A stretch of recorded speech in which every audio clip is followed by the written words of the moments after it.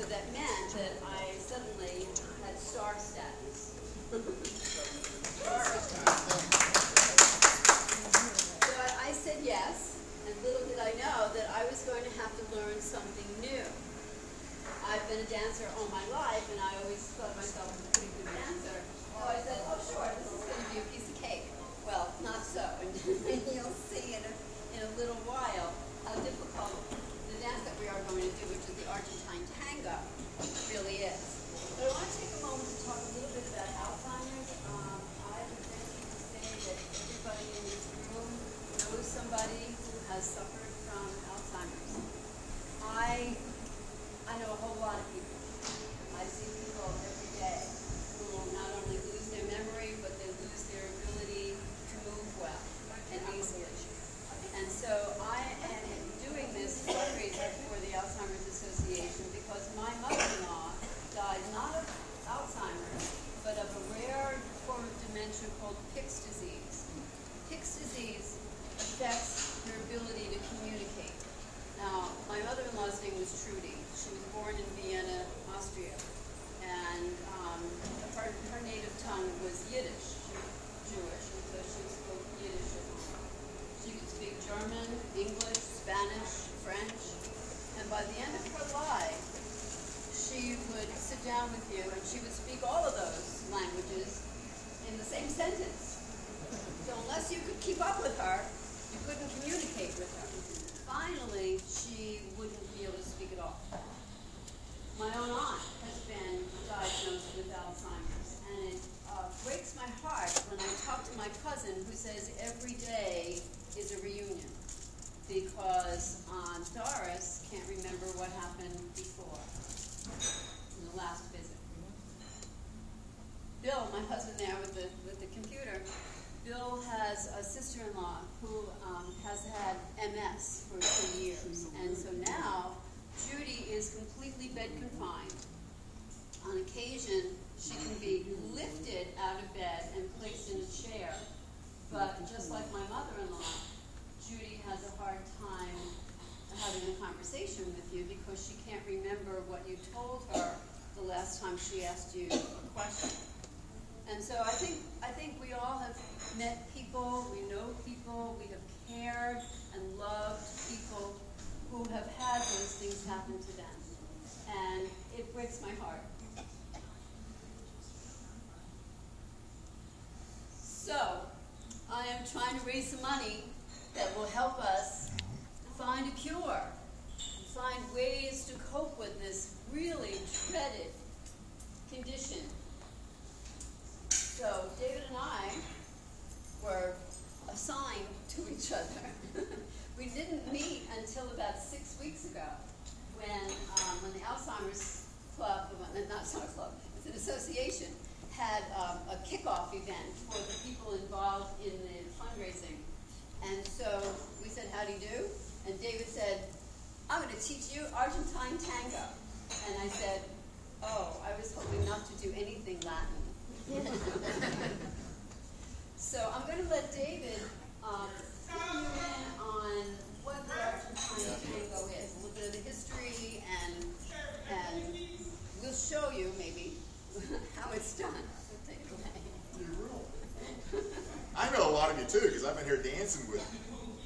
I try to get as many of you out of your chairs as you can, and I love doing it. I'm doing a lot of different places, and I too am very close to people that I have known, family and others, who have unfortunately gotten this condition, which I'd rather be shot, I think, honestly. Of course, if we get it, then we don't know, but if I knew I was getting it, I think I'd rather get shot. So when they asked me to do another one of these, I did the first two Dancing with the Stars in Savannah for CASA, which is a charity for children to provide children who can't afford medical, or not medical care, but representation when they need it, and do that. And I just love doing something like this. When they said it was Alzheimer's, I couldn't pass it up. So I did a lot of dances, and I offered her Argentine Tango, and she didn't choose to do it, and a couple times she just wished she hadn't. She can't. But a couple times she kind of wished she hadn't done that. But Argentine tango, that's the original tango. You know, that the ballroom tangos, American ballroom and European ballroom tango came from. But if you look at ballroom tango and you look at the original tango, they don't look anything alike in a way. They'll play some of the same music, but the way they dance them is different. And the tango was invented in Argentina in the 1880s because when the big European migration went to Argentina, there were so many more men than women. Men wanted to meet women to hopefully find a wife and have a family and have kids. And somebody came up with the idea, if we can dance with them, we have a better chance. So, you know, we have dances where ladies will come and we can dance with them and do that. So guys actually learn with guys before they ever dance with the ladies because, you know, if they dance badly, that lessened their chances of having a lady. So if you listen, and then it evolved over that, and it became a very kind of sensual and sometimes even be, you know, the Pope and all because it's a very Catholic country, and others that it was a very risque dance. And the French actually popularized it by coming to Argentina, seeing it, taking it back to France, and kind of cleaning it up. And what they call cleaning it up, anyway, to do that. But it is a very intimate, lovely dance. There's 3 dances of Argentine tango. There's the tango itself, there's a waltz version, and there's a quick-step version called milonga. So you have actually like a trilogy of dances of Argentine tango. And it is the most challenging dance to learn in the beginning because it's a walking dance. Everything is walking except that you have to just do it differently. And the hardest part of tango is not the steps, but using your body and the lead and follow. Lead and follow is a tough thing. So, as I always tell ladies, you know, ladies run the world. We all know that. All us guys know that have been around for a little bit. And so they're mostly leading, even though they kind of let us think we are. But in the dance, when it's a lead and follow, we get 2.5 to 3 minutes to lead. Let us lead you. And that's been my challenge. She's doing it. So we're going to do a tango, not the waltz version or the milonga version, and just give you an idea of what she'll be doing in a couple of weeks. With him. When I taught the chief of police, 4 years ago, Burkhoff, the old chief of police, to do tango. And although I do cha-chas and rumbas and foxtrots and all those things too. I've been dancing about 55 years. It's just been my joy and my love, and I just, it's a joyful, social, stress relieving. Men have asked me all my life how to have all these women in my life, and I say, I'll teach you how to dance. And I don't dance to find girlfriends. I dance because I love to dance, and guess what you do? You meet ladies. So it's a fun thing. So, and I always love ladies, so I like it. So what we'll do is I can put the music on, and we will give you a little version of what the Argentine tango looks like. And afterwards, since there's a few ladies here who have danced with me before, if any of you want to dance with me, we'll put in some of the music, and I'll be happy to get some of you out here to dance.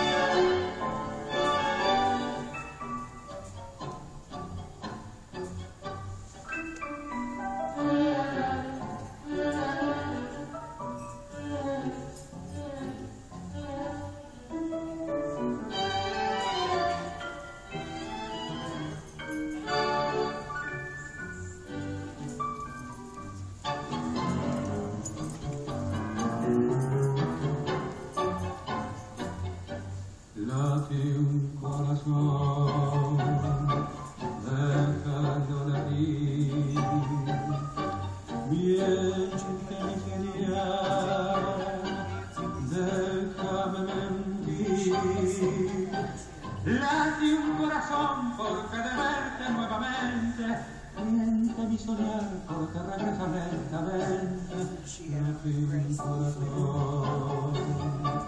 Me parece ver que regresar con el adiós, y al volver gritará tu horror, el ayer, el dolor, la nostalgia, solo al tiempo a cada amor y a cada ansiedad de distancia.